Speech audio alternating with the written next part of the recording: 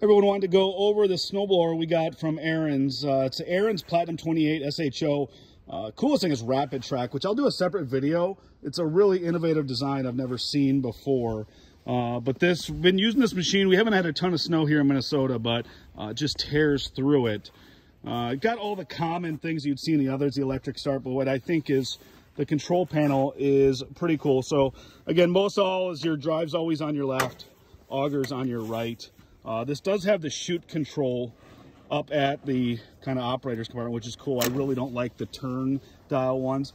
Heated grips, which I thought was kind of funny at first, but really nice because you can take your gloves off. And then your chute control there to go up and down right there. And then your speeds. It's got reverse and everything like that. So again, great machine. Had a lot of success with it so far. We'll be doing some more videos with it.